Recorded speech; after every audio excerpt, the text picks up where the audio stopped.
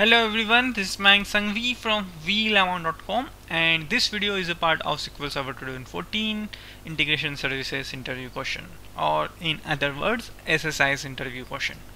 In this video we are going to learn about how to create a SSIS package without using BIDS. So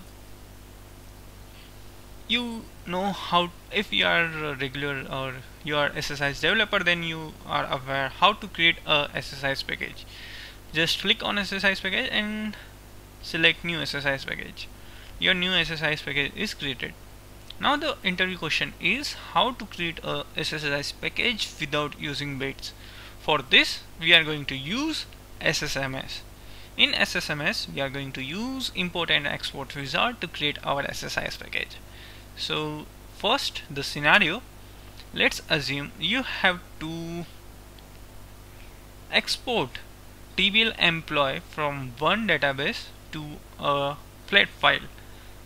For this we are going to create a import export wizard SSIS package. So how to use import and export wizard? Right click on database, task, export data. This is your SQL Server import and export wizard. Click on next. Our data source is SQL Server because our source table is available in SQL Server. So select Microsoft OLEDB provider for SQL Server. Our server name is correct. We are going to use Windows authentication mode. Click on next. And our destination is a flat file destination. We are going to save this in desktop. So this PC desktop, and my file name is tbl underscore employee .txt. We are not going to change anything from here. Click on next. I want to write a query. Why I want to export tbl employee tbu.tbl employee, and I am going to export only 10 records. I am going to use the same query here. Write a query to specify the data to transfer. Click on next. Parse parse. The SQL statement is delete. Click on next. I don't want to change any row delimiter or column delimiter. Click on next, and your import and export wizard is asking whether you have to run this or you have to save all these steps in a SSIS package. I am going to save this in SSIS package. The location is file system. I don't want to save any sensitive data. Click on next, and I'm going to name my SSIS package is SSIS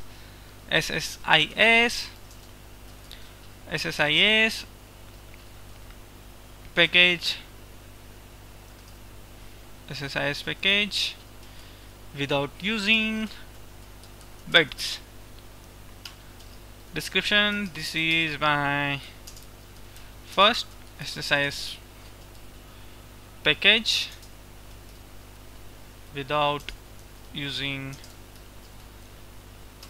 BIDS or Business Intelligence Development Studio. I am going to save this SSIS package on desktop. Save. Click on next.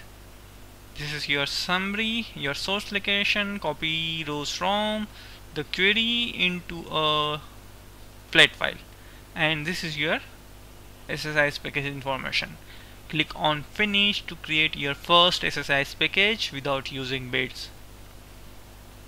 Your SSIS package is created successfully, and we are going to check this in BIDS Business Intelligence Development Studio. Right click on SSIS package, add existing package. Our package is available in file system. Click this ellipse button to select the location, and my package name is SSIS package without using BIDS. Click on OK to open, and and this is my SSIS package with one data flow task, and in this data flow task one OLEDB source and one flat file destination is available. We are going to execute this package whether it is working or not. Just want to check whether it is working or not. Yes, it is working, or it is executed successfully. So let's check the file. My file name is tblemployee.txt. Okay. Why not open Notepad?